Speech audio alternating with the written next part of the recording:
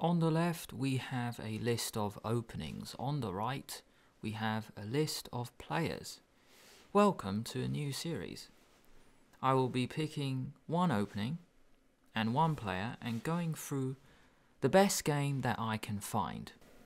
In this video I want to pick the best Benko Gambit game by the man himself, the man who came up with this opening, Pal Benko. I want to look at the game Milan Vukic versus Pal Benko, played in 1967. But firstly, who are these two players? Milan Vukic is a Bosnian chess grandmaster. He was champion of Bosnia and Herzegovina. He's currently 77 years old. His current rating 2403, but his highest ever rating 2517. At the time of the game he played against Benko, he was 23. Now, who is Pal Benko?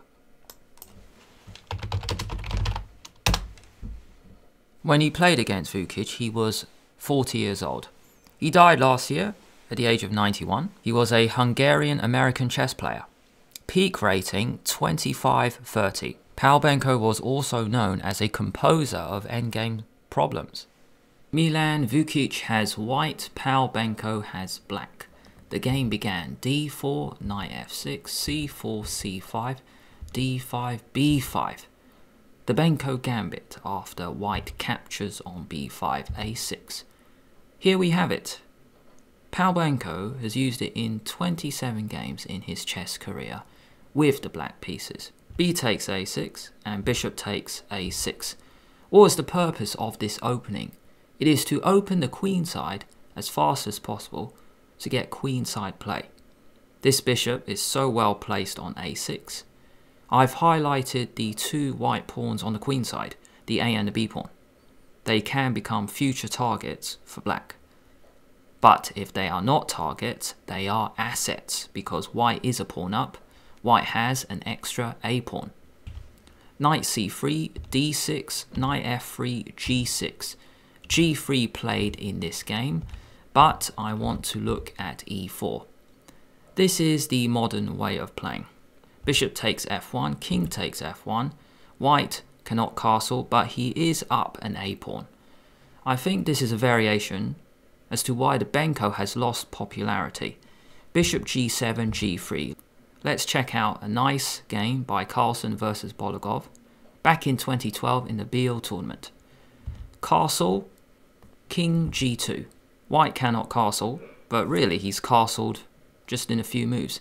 And the important thing is he has got rid of this very powerful bishop that was on a6.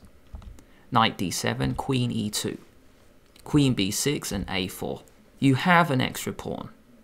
Your asset, so why not use it? Rook b8. Typical placement of the black pieces on the queen side. But why did Carlsen set up in this way with queen e2 then a4? Because he will use the space on the queen side. He will use the b5 square with knight b5.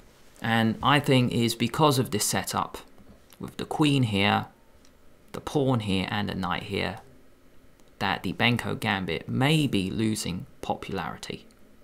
Knight e8, planning to go to c7, trying to swap off this dangerous knight. And then try to open the center with e6, bishop g5, queen d8, rook a3. Is the rook planning to go along the third? No. It is to get out of the way of the bishop on g7, because after knight b6, b3 is played and this bishop controlling a1. So what? The rook sits well on a3 and later Carlsen plans to reroute this rook. Queen d7, rook a2, f6, bishop back, f5. A typical break in the Benko, trying to break white's pawn center. Take, rook d1, knight f6. So even though black has broken up the structure, there are some holes in the black position. Queen e6 check, take, knight e4, knight h4, c4, take, knight c7, knight c3. Both players' rooks are being attacked and exchange now takes place. Knight takes a8, knight takes a2, knight back, knight c3, rook d3, rook c8, knight b5, Knight takes b5, a takes, and rook c5. Now, it was possible to go knight takes a4, but then knight takes f5. And white is still up a pawn. So after knight b5, what did Bologan try? Knight takes, take rook c5. Rook b3. The passed pawn is looking so dangerous. Knight a5, just rook back. Bishop d4, b6. Knight there, rook b4. Bishop takes f2. So what's the idea of rook b4? Attacking the bishop on d4. But also, if you move the bishop, then you can get the bishop in the game. Bologan goes for a tactic. After rook b4, he takes on f2. King takes, throw in a check, and then take. Notice the rook was on c5, it was guarding f5. Knight takes f5, check, king g4, knight c5, b7, and he resigned. It's lost anyway. He didn't need to go knight c5, but there was an option for white to come into the 8th rank. He could go rook c4, rook a4, and you can't play a move to stop both options. So after knight c5, the pawn is pushed, and that's it. h5 check, doesn't matter, you just go king g5, knight e6 check, king h6, queening next. So a nice victory, but the point of deviating and looking at this is the Benko is losing some popularity because of this setup. Queen e2, a4, then knight b5. Back to the game, back to 1967. After g6, g3 played. Bishop g7, bishop g2. White goes for a fianchetto, but the bishop on a6 is better than the bishop on g2. Castle, castle, knight d7, queen c2, queen b6. This is the way to put your pieces on the queen side. Rook d1, rook b8, rook b1, and knight e8. The knight plans to reroute to c7, possibly to go to the queen side. Maybe it can go to b5. Or it can stay on c7 and then put pressure on the white center. It can break it up with e6 in the future. Bishop g5 and queen d8. Notice the configuration of the black pieces. Very similar to the Carlsen game, except for the crucial difference. The light square bishops still exist. Bishop f1. I wonder if players are realizing there's no point in playing bishop g2 because you want to put it back on f1 to swap it off. For black's better bishop h6, bishop d2, knight c7. b3, controlling c4, giving white the option of going a4, knight b6. White's furthest advanced pawn is d5, black targets this. e4, take, take, and queen d7. Always play a move that gives you options. I like queen d7 because you can go queen h3. You can play knight b5, trying to swap off your knight on c7. But also we see two pawn break options typical in the Benko Gambit. e6 and f5. Always play a move that gives you options. Rook e1, king h7, king g2, now he goes for e6. Benko breaks up white's center. Take, knight takes e6. After this, black has a plan of going through the center. The knight can go to d4, with support from the bishop on g7 and the pawn on c5. Black can play c4, with the support from the knight on b6. Knight e2 played, controlling d4 with another piece. One option is to play a4, use your asset. But is it going anywhere? d5, just like in the game, and now a5. I want to look at this line because it's quite an unusual idea. I never seen before. Rook takes a5, knight takes d5, and the bishop on d2 is now very useful. Attacking the rook, let's tuck it back, and knight f4. Maybe this is a better version compared to the game. You don't want to swap off the knight on e6 with the knight on f4, so let's put it in. Take, take, bishop b4, and white has a great game. The knight can sit on d3, blockading.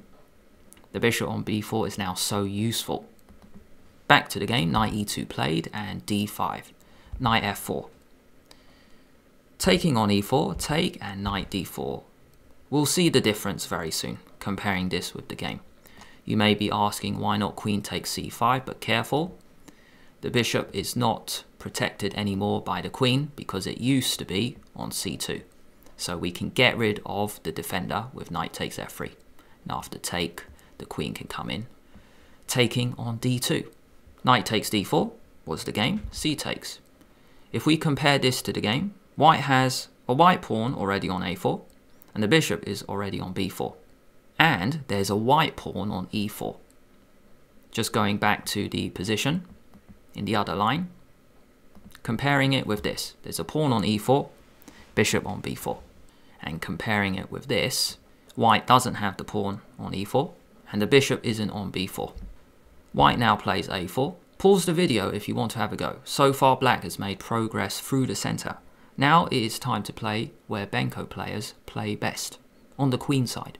Can you find a tactic on the white king, but at the same time making progress on the queen side?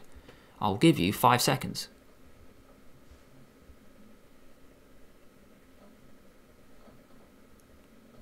The move is queen b7, pinning the rook to the king, threatening f5. So you have to stop this. You can move the king. White chose f3, and now we use the queen side pressure. Knight takes a4. White's queen side is collapsing. There's a lot of pressure on the b3 pawn. White moves the rook. Queen takes b3.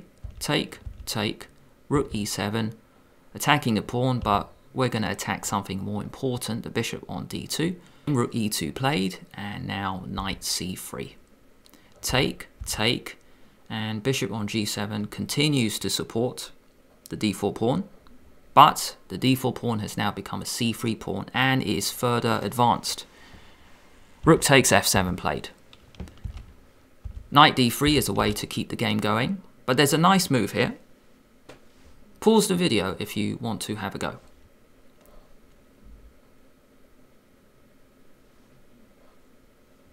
The move is rook a2. King f1 is the best defensive try. We will look at soon. Knight takes b2 doesn't work because take, and we have a promotion discovery coming up. If you go rook b7, you just promote. Double attack. There's a queen and a rook, and you can't take both. Rook takes queen, take with check, and that is it. After rook a2, if king f1, defending the rooks, let's go g5. Just make progress. King can come to g6, the game goes on, and you still can't take on b2 at the moment, because c takes b2, it'll be promotion. If you go rook b7, you'll go check first, and then promote. Back to the game, white played rook takes f7, and now rook a2. Is game over? King f1 defending, and now let's just attack the defender with g5. Rook takes g7 check played in the game. Just one more chance, rook e7. You don't take the knight, you just use the fact that white's king is too weak. You go check first.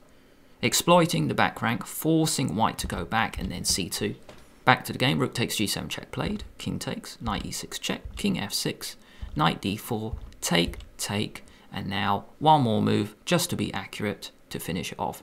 Not c2, because king e1, check, king d2, this is winning, because black can swing over to the king side, picking up the pawns, but it's just a bit more work. So after knight takes e2, you don't push, you check the king first, just to be accurate. Moving the king and then c2, and that is game over. Which opening player matchups do you want to see next? Let me know in the comments below. If you enjoyed this video, why not like it and subscribe at the same time? If you really enjoyed the video, consider a small donation. The link is in the description below. Thank you so much for watching.